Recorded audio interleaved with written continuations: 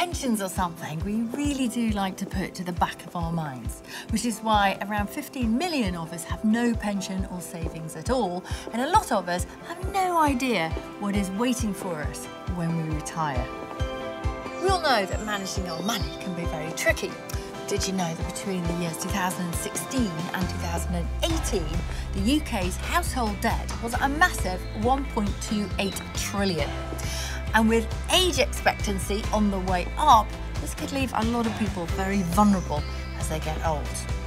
In this episode, we'll meet people who've seen this impact and using their knowledge to help others. Well, we might not have been paying enough money into a pension over the years, but it's not too late. You can still turn things around and you can still have a pot of money.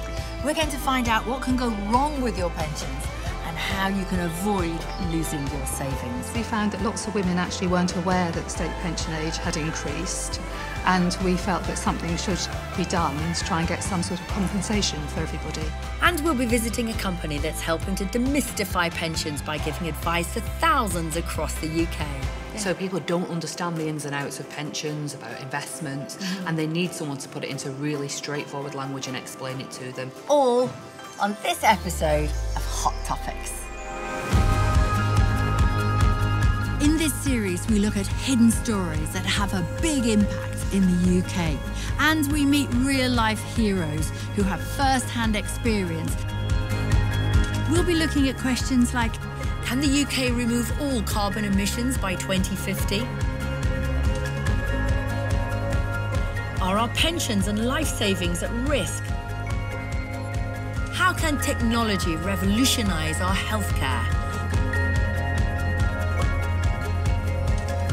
And how does eating organic help the planet and our well-being? Join me to find out more on the UK's biggest Hot Topics.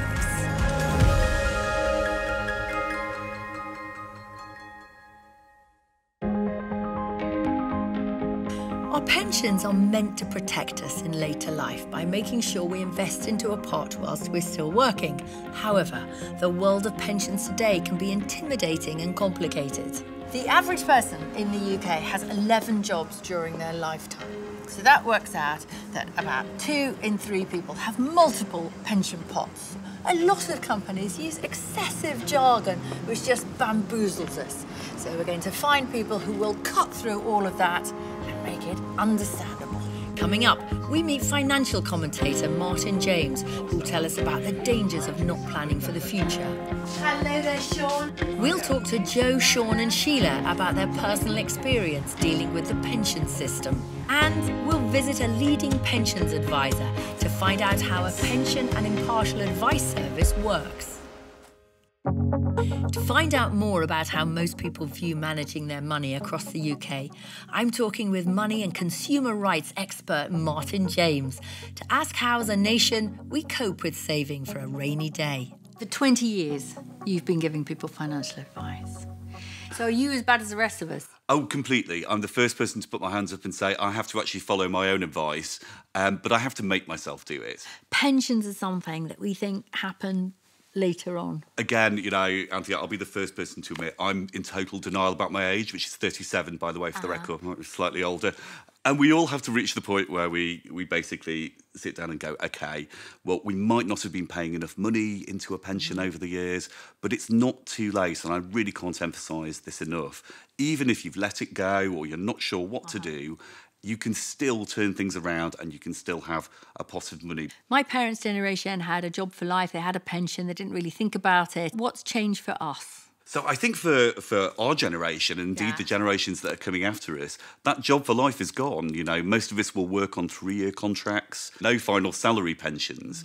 So you end up with lots of little bits of investments and savings tucked away all over the place that you can bring together into one whole pot, if you like, and then that will help you over the years. With all these little pensions around, what's the downside for having multiple pots? The downside of that is smaller amounts of money generate smaller amounts of profit if they're making profits. And every single one of those, you'll be paying commission or a management fee or something else. So it actually makes more sense to collectively bring those together, if possible, and find a better way to invest that money. So this is the thing though, you bring them all together.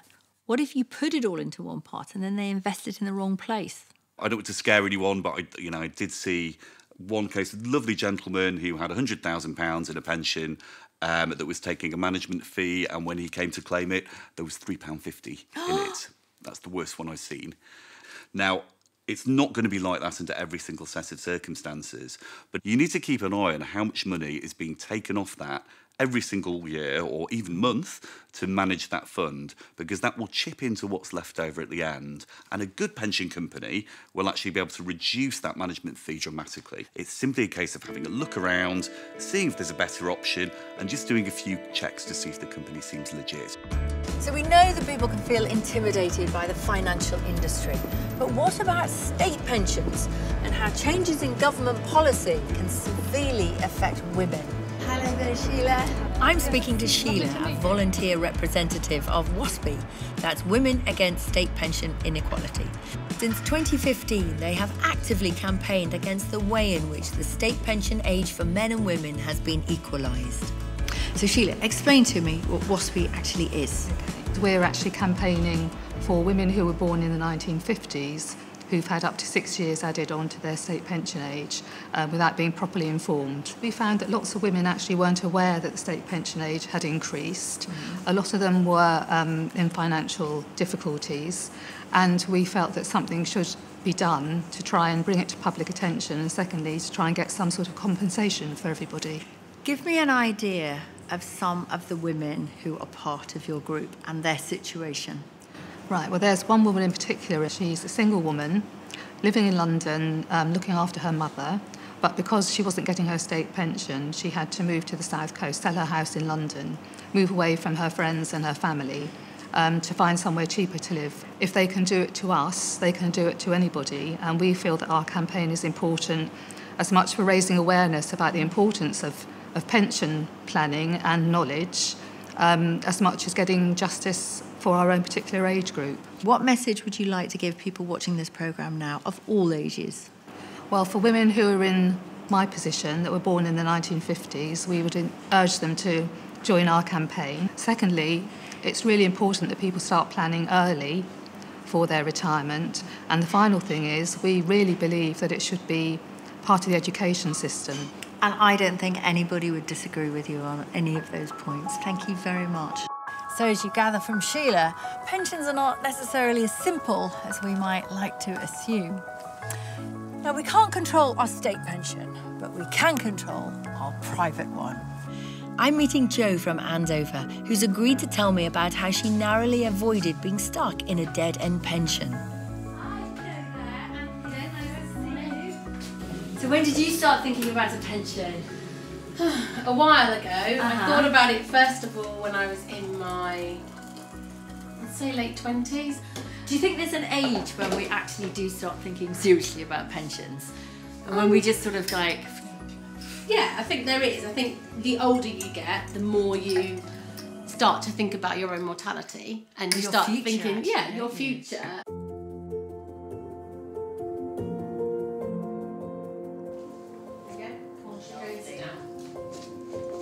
So when you started on this pension journey, what was the state of your various pensions? I had 3 small pensions, and I spoke to a financial advisor, and we moved them all to one place, a personal pension. So how did you go about bringing them all into one? I saw an advert for Profile Pensions, and they moved all of my pensions into one place and saved me a fortune in fees, and also made my pension grow dramatically in a very short space of time. In just over a year, they made it grow by £11,000. So having pulled all these together and put them into one pot, how does it help you manage your financial life? It just makes it easier because I know where everything is and I know that it's being looked after. Before going to Profile Pensions, Jo was paying double the pension fee she needed to. Sorting out her finances when it came to pensions got her focused on her other savings, including those for her 11-year-old son. So I put money in. He's 11 now and his little trust fund's worth about £12,000. Do you chat to your friends now about this as well? Yeah, I do. I have. Because you're sounding really quite evangelical about it. I do, yeah. I mean, I've discovered this. Yes, I do. I speak to my friends. But again, it's that thing. You never have enough time, and sometimes you need to make time. So my best friend Carrie and her husband Sean's a prime example because he's got pensions all over the place. So he needs to get them all under one roof. Now you've opened your eyes and you know so much. How important is it to have a pension? It's really important because no one's going to take care of me in my old age, especially now I'm single. So I have to take care of myself, and obviously I've got a child to take care of as well. There are lots of people out there that don't have pensions that really need to start thinking who's going to look after them when it's time to retire. Coming up, we talk to finance blogger Dr. Nikki Ramskill. If you really aren't getting on with your money and you're stressed about it, you're worried about it, you're not truly healthy. And we visit Profile Pensions to see how an impartial pensions advisor operates. But what we can do is have a look at the different types of investments, and we can use data to make sure that we are making the right choices for our customers.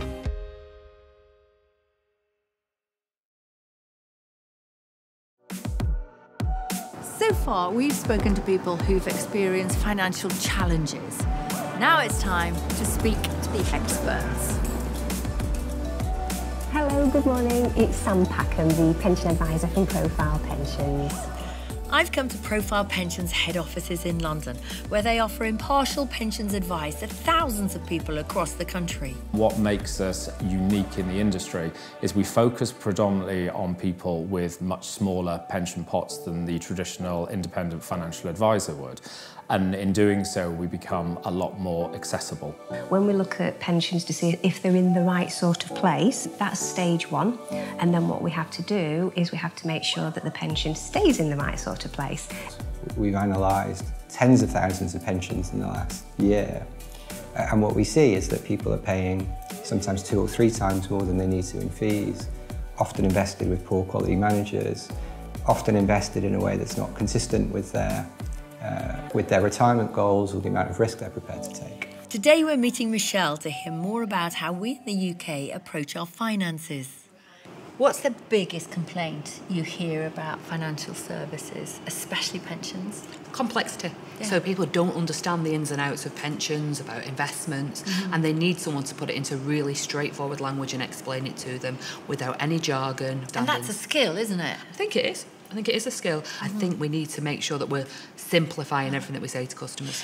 I suppose you deal with a large age range here. Younger people, but older people who hate admitting they don't understand something. Absolutely. In the UK, we've done some research actually that shows that people have a limited understanding of finances, but they don't want to tell us that. So it's important if a customer says to us that they understand something, we check and test that, but without being patronising. Are a lot of people that are only interested in the end result? Yeah, definitely. So we get customers who are, don't tell me about the pension, just do it. But we don't like to do that. We like to help customers to understand, because part of this is about ownership of understanding the fund for the customer. We help them to make decisions. So we talk to them about what they want, and then we tell them where to put it, and we do it for them. And not only that, we then look after that on an ongoing basis for them. So they speak to us regularly. We review the pension and we make sure it's consistently in the best place for them. So if you got some intel that biscuits were on the way up, you could say, buy shares in biscuits. Maybe not as granular as that. But what we can do is have a look at the different types of investments, and we can use data to make sure that we are making the right choices for our customers and help our customers to understand that. Coming up, we catch up with Jo, who introduces her friend Sean to the Profile Pensions process. I must have about 10 different pensions here and there. Yeah. That's a huge amount. And we meet finance blogger Nikki Ramskill, who shows us the alternative sources for financial advice. We already can sit and compare different mobile tariffs. That's tricky enough, but the same should be as easy with a pension.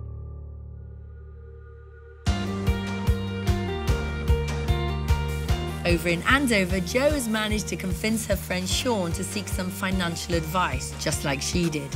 And at 51, started to take his financial future seriously. Hi, nice to see you. Sean's in. Come in.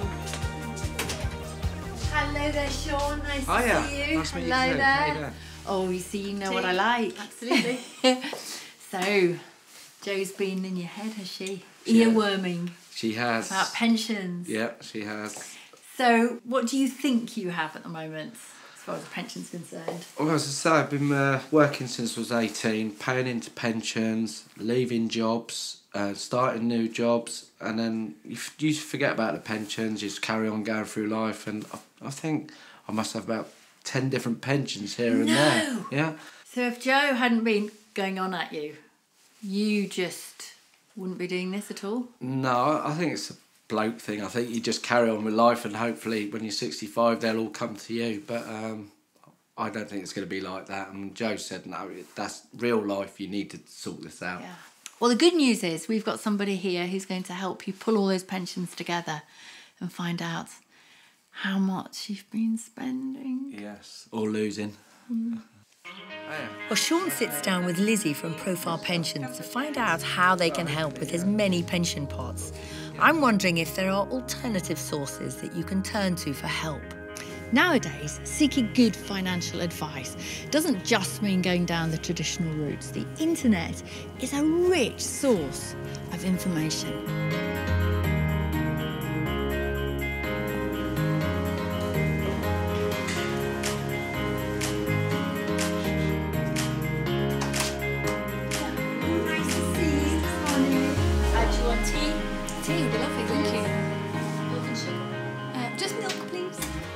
So you're a GP, and yet you do a blog about finance. Yes. Tell me.